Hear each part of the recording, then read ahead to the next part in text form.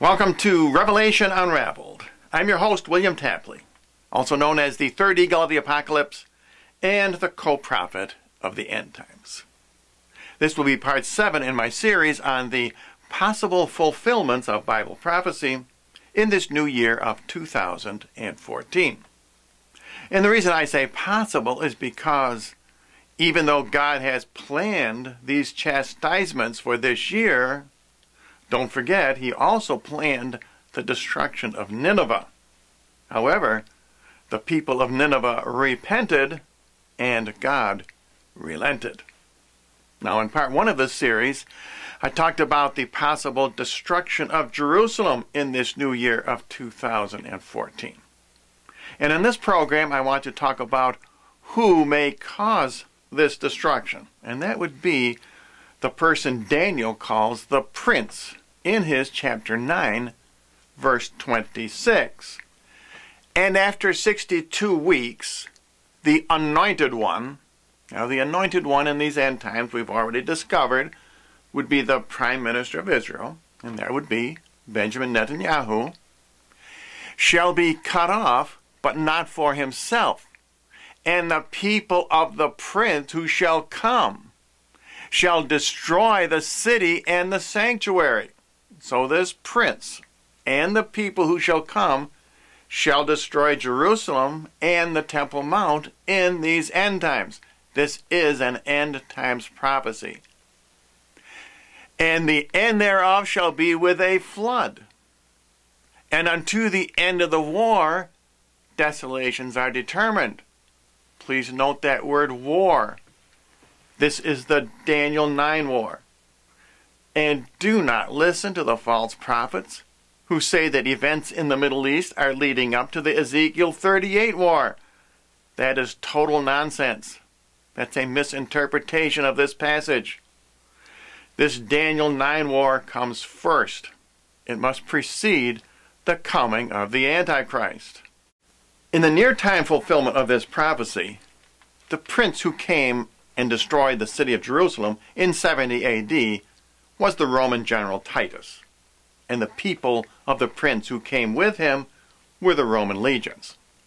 But now who is this prince who will also destroy Jerusalem in these end times? Don't forget, all of Daniel's great prophecies have both a near time fulfillment and will have an end times fulfillment.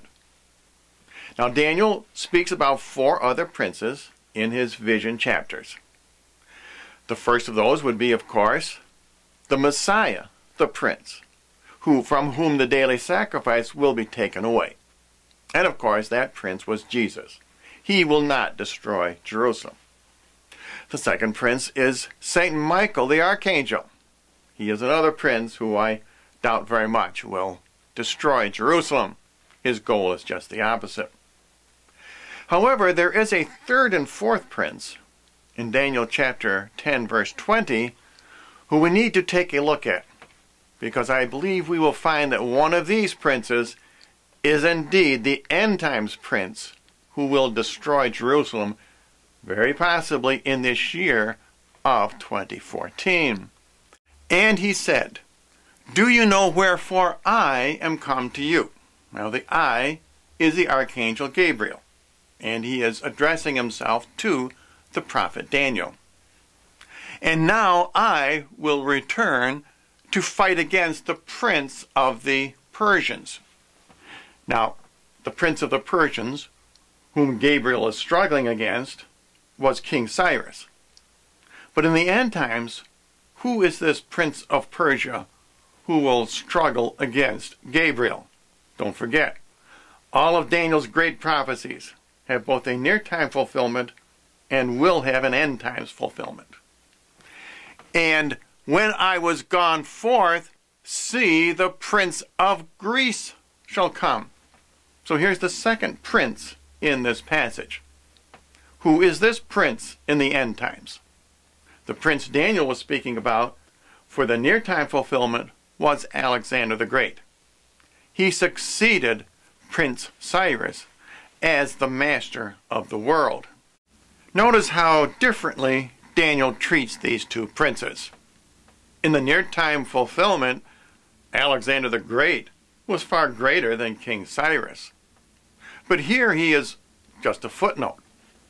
And I believe the reason is because in the end times, the Prince of Greece will be far less important than the Prince of Persia.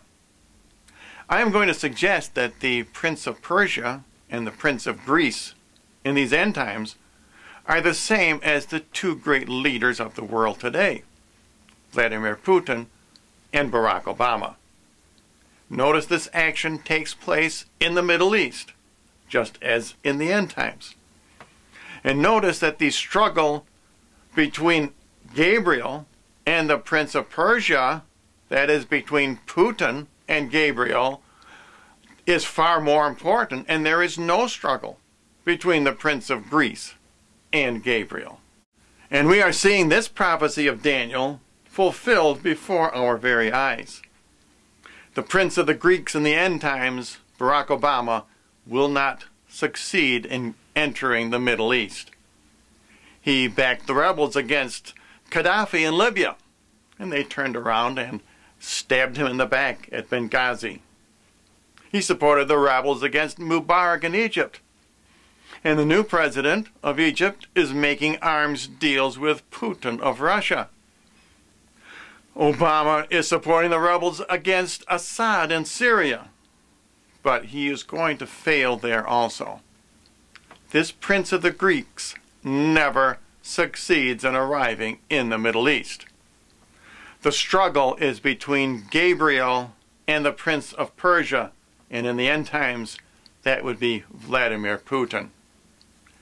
And is this Prince of Persia, that is Vladimir Putin, the same as the prince who shall come in Daniel 9:26, who destroys Jerusalem and the sanctuary? Now, if this destruction of Jerusalem by the Prince of Persia, that is Vladimir Putin, and the people who will come with him, that would be the surrounding Muslim nations, begins in the year 2014, this year sometime, how long will it last? Let's look at Daniel chapter 10, verse 13. But the prince of the kingdom of the Persians resisted me 21 days. So this struggle with Gabriel lasts for 3 weeks. And that symbolizes the 3 years of great tribulation. And behold, Michael, one of the chief princes, came to help me. And I remained there by the king of the Persians. So this great tribulation, this struggle between Gabriel and the Prince of Persia, that is Vladimir Putin, lasts for the entire length of time of the Great Tribulation. And Daniel verifies this in his chapter 12, verse number 1.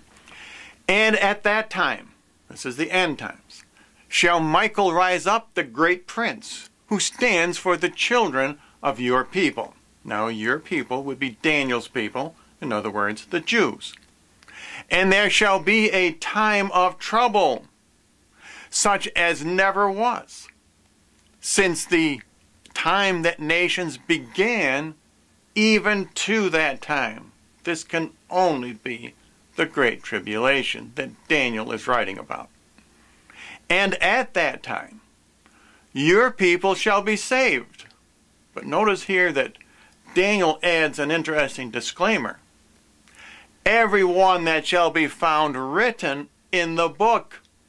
In other words, only a remnant of Israel will be saved. These are the same as the 144,000 that John says are sealed in the book of Revelation. These are the same as Jesus said must flee to the mountains of Judea when they see the abomination of desolation.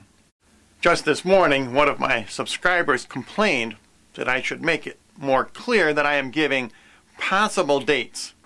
And this is true. I don't know if Vladimir Putin will destroy Jerusalem this year or not. Remember, the people of Nineveh prayed and fasted and prevented the chastisements from Almighty God. I know one thing, this Prince of Persia cannot be the Antichrist, as some have suggested, because he is followed by the Prince of the Greeks. And that's why Daniel includes that short passage about the Prince of the Greeks. And not everything is bad news for Israel. Obviously, Daniel is telling you that even though these tribulation trials will be the worst in the entire history of mankind, both Archangel Michael and Gabriel will be assisting you. God has not forgotten the Jews in these end times. And at the end of the Great Tribulation, at the Battle of Armageddon, not only will the Antichrist, but all those who support him, such as Vladimir Putin and Barack Obama, will be cast into the lake of fire. And as always, please don't forget to visit my new ThirdEagleMedia.com website, where I have unraveled all the prophecies of Daniel, especially as regarding the abomination of desolation. You cannot understand Daniel as he is printed in your Bibles because those prophecies are sealed up. All of his verses and chapters must be rearranged if you want to understand the end times prophecy. And Jesus said we must read and understand Daniel. And while you are on my website, please don't forget to hit the PayPal button if you want to help to support my YouTube ministry.